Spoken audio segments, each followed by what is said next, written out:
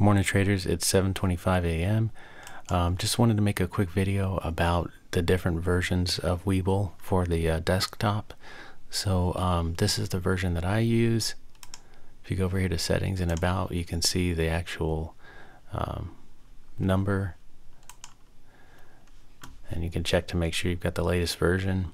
Now there's another version out there that looks like this, right? And that one, let's see here, that's this version, right? So it's the 4.0 version.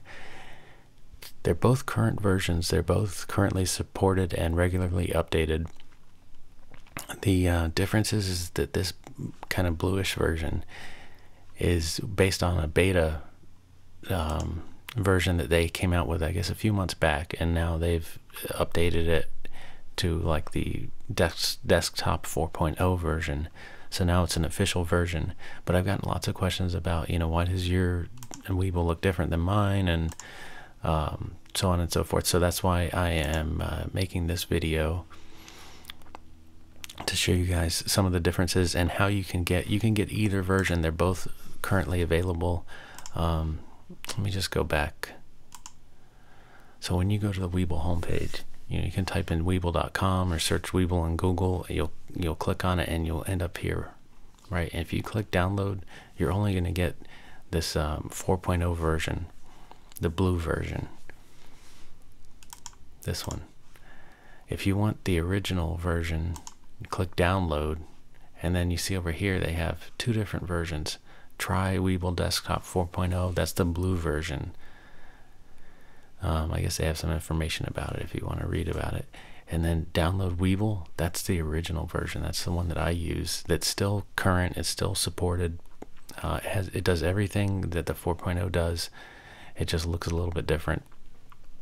And you can see they have it available for more platforms, or more OSs, I guess, more operating systems. So if you're on Windows like me, you would use that one, or if you're on Mac, you would go here. But they have it for Google Chrome, looks like, or I guess that's the the browser view. So anyway, those are the different versions. Now, one of the questions that I've been getting recently is like, okay, the way that I look for stocks, I go to top gainers. If it's the pre-market like it is right now, I click on all, and then I can organize it by volume, right? And I can move these around if I want, to different, like, see there, I just switched those two. So you can do that on the new version. So this is the markets page on the new version. I got it set for pre-market. It's on top gainers, but there's no all button. You have to click this little box here. And now you see I have top gainers. The volume's way over here. If I want to, I can move it like I have it in my original version.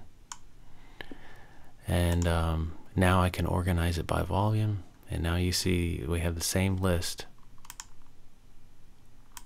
on both versions. So it's exactly the same. It's just a different look, really. And I think that's it. I think that's all I need to share with you guys. So if you have any more questions about the two different versions, let me know. I prefer the original version because that's what I started with, and it works for me. And I've played around with the new version, and it's a little bit cumbersome and a little bit tricky to set up. I thought I had you know, I just kind of figured, you know, if I already have everything set up in the original version, they're still updating it. It works great, and I'm very used to it. There's, you know, day trading is already hard enough when you're trying to do everything exactly right, but then also you have to get used to a new platform on top of it. It makes it that much harder. So I'm just going to stick with this original version as long as Webull continues to support it and update it, and as long as it continues to work the way it has been. So, all right, I hope that helped you guys. Let me know if you have any questions in the comment section below. Take care.